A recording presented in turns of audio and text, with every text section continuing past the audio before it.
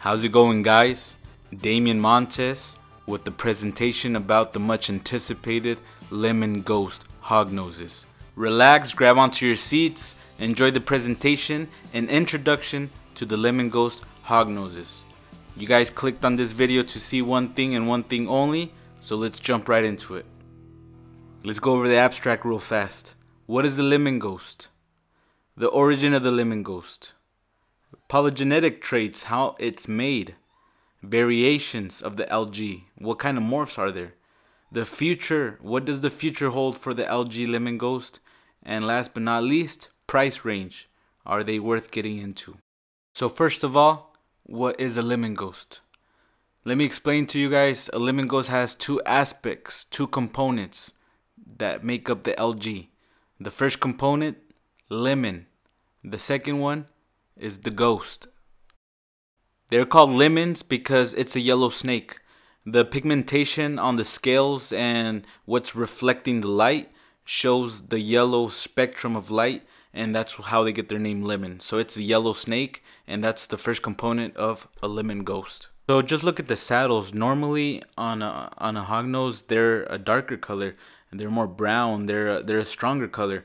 But on a yellow snake, they're a little bit more diffused in the sense that they blend with the background, and it's kind of one similar and constant color throughout the snake. The second aspect is actually the ghost part, and in my opinion, it's a little bit more interesting because as you could observe in the picture, you have the coloration that's a little bit more diffused. And it makes the snake, it gives it the appearance of having a ghost-like or kind of almost exanthic, if I could put it in perspective. If you observe the lateral sides of the snake, you can appreciate a little bit more in the picture how the right side of the snake, half the pattern, it kind of washes out and it kind of blends into the side. It's like if you would have taken a picture on a high shutter speed on a camera. You have that blend between the saddles and the background color and the sidewalls, and that's what gives it the ghost-like appearance. Now as we go underneath the snake into the ventricle, the belly side of the snake, the ghost translates over to the belly side. On a normal hognose, you'll have that checkered black and yellow, black and gold, but on a ghosting snake, you'll have more of a translucent, diffused of a blend, translucent scale. All that iridescent as well is also enhanced in the ghosting, which gives it a really neat and a really unique appearance. Yellow snake, and by nature, the yellow snake produces a more light scale in the sense that it gives you a ghost-like appearance. Then that's where the name was born, the lemon ghost. It's a yellow snake that typically, because of its bright colors, it gives you that translucent scales on the sides, on the pattern, on the saddles, underneath the belly, and that's what a lemon ghost is. So a little bit of history on the origin of the lemon ghost. The originator started this project 21 years ago. He doesn't need an introduction. Everybody knows him, Jeff Galewood at JMG Reptiles. And in an interview that he did with Jermaine over at Shovel Nose Hogs, he answered a few questions regarding the lemon ghost and the project that he started 21 years ago. He says that he had an original yellow snake and he paired it to a normal. On the screen there, you're able to see on the left that the yellow lemon ghost snake. I'm not exactly sure if that was the exact snake that he used, but he did have the yellow snake because in the wild they tend to be yellow, red, a darker pigmentation. So it's a color that's natural to the hognoses. So he bred that yellow snake to a normal visual.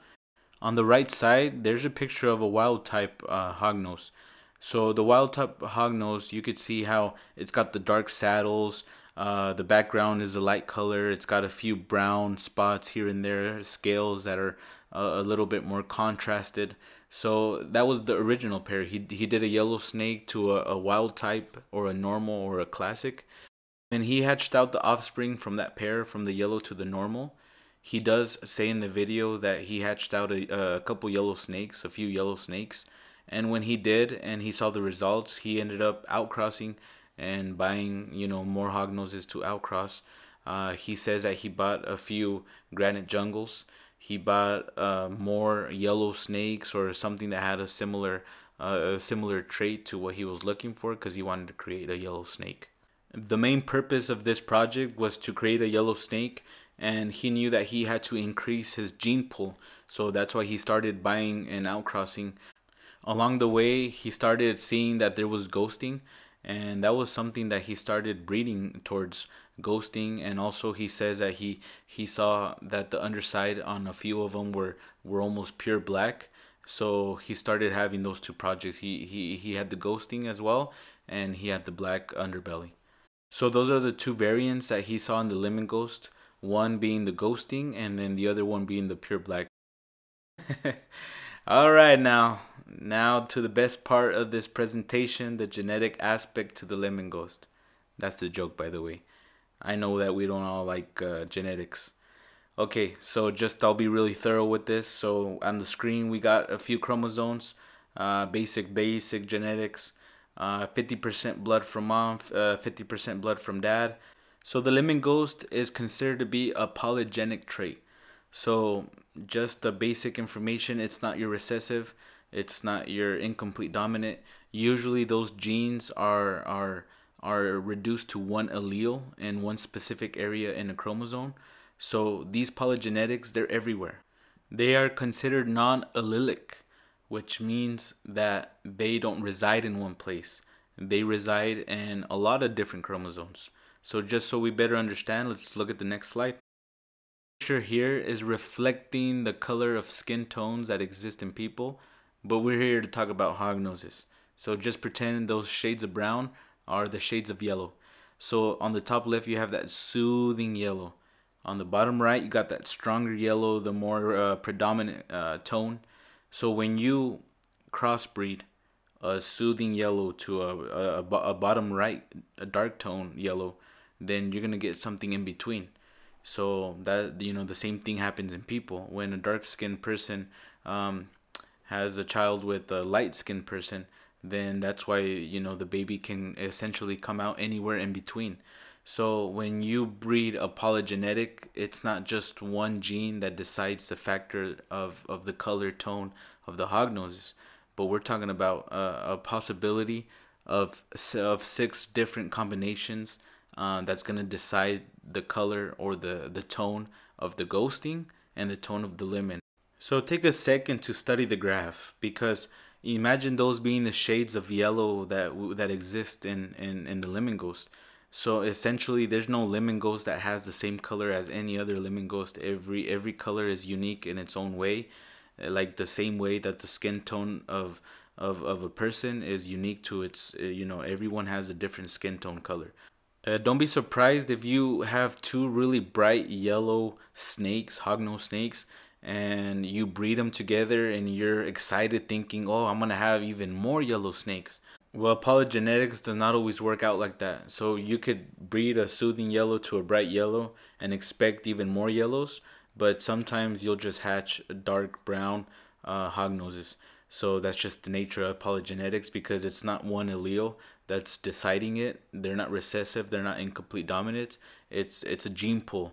It's a gene pool. So you want to have hognose that are very similar to your targeted project, but don't expect, you know, 100% results every time, because there can be a big surprise. You don't ever want to breed a lemon ghost to an xanthic, because xanthic takes away the yellow pigmentation. So you're gonna have a contradicting project there if you breed to xanthic. The big question is, how do we make lemonade? So we just get some ice, we crunch it up. Nah, I'm just joking. No, we're not here to make lemonade, guys. We're here to make hognose lemon ghost. So the big question is, how do we make lemon ghost hognose?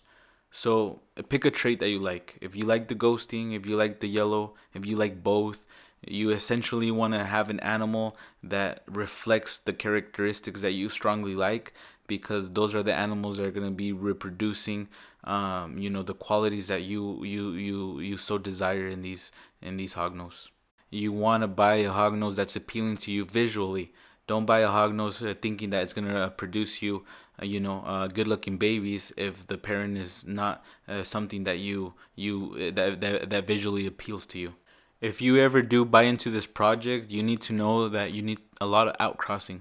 So just because you have offspring that already give you traits that you like, just know that and be ready to buy offspring that are gonna give you that outcross, so that way you keep your gene pool clean. Because it's really appealing to inbreed these animals, but remember, we're here for the health of the animal, and that's the most important thing. So outcrossing and bringing it back to your lines is something that we all need to know, and that's called line breeding or selective breeding.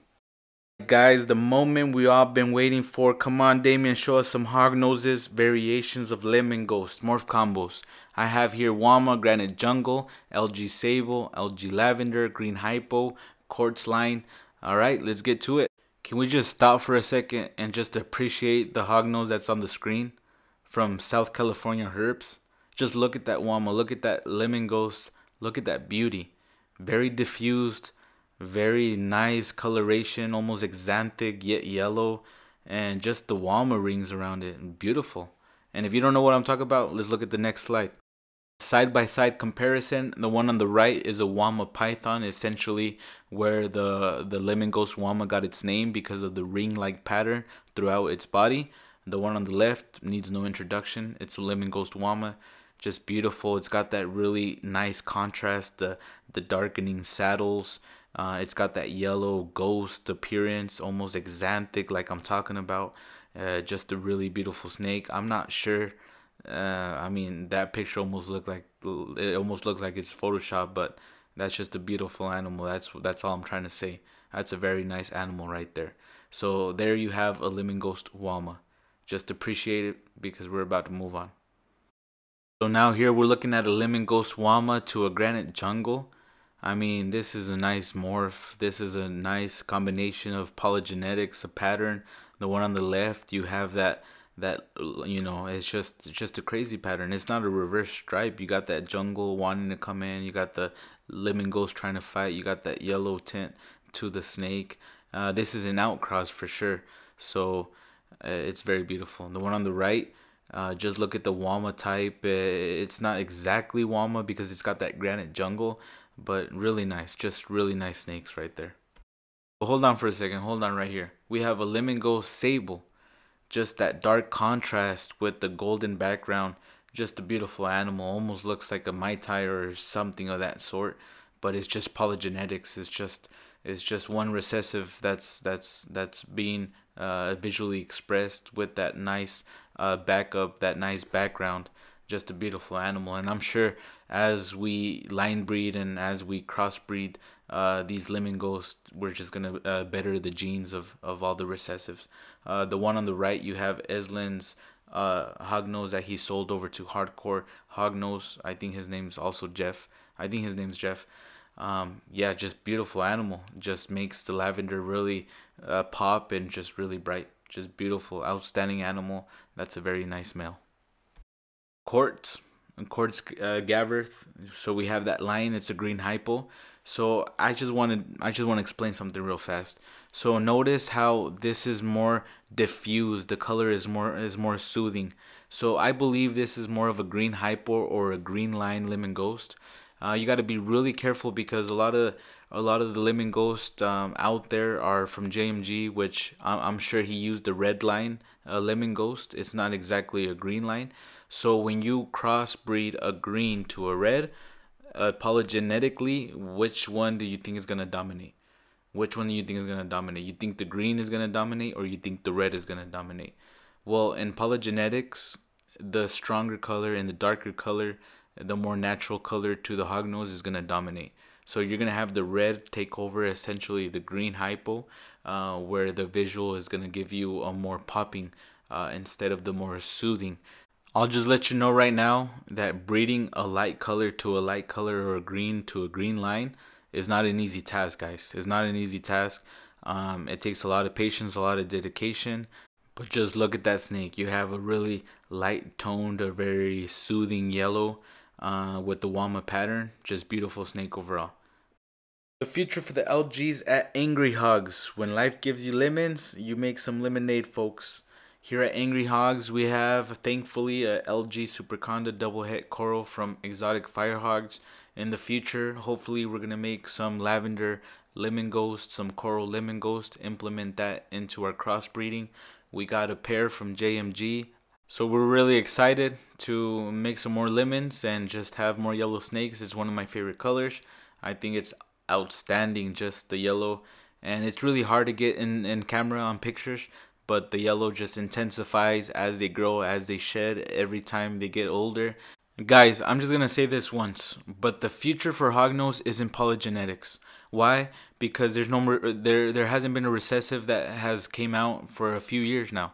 So there's no way to make a recessive better. You can't breed a recessive to a recessive and wait and expect to make it better, because that's not how it works. Polygenetics is what enhances the recessive that we already have. If you notice the super Arctic, the only thing that can change its background is the polygenetic traits. Like which one? For example, watermelon super Arctic. So the watermelon gene, it changes the background, so that way you don't have that typical black and white classic super Arctics. You know, we all love them. There's nothing wrong with them, but you know, the future of the hobby is through polygenetics, and that kind of leads me to the conclusion of this presentation. Shout out to Jermaine for producing that awesome hognose. I don't know what it is yet, but it's beautiful. On the left, we have another JMG hognose that laid eggs. It's just a beautiful morph, guys. It's a yellow ghost. It's a lemon ghost. So the question is it worth it to invest it? Man, if you're still asking me this question at the end of this video, you need to get on Morph Market. You need to buy yourself a yellow snake right now. I'm telling you, the future of this hobby, just like any other hobby, is in polygenetics. We're going to get to a point where we're going to have constant yellow snakes through breeding, and you're going to wish that you were on the train wagon. So just subscribe, like the video. Please buy yourself a lemon ghost right now. See you guys. I'm out.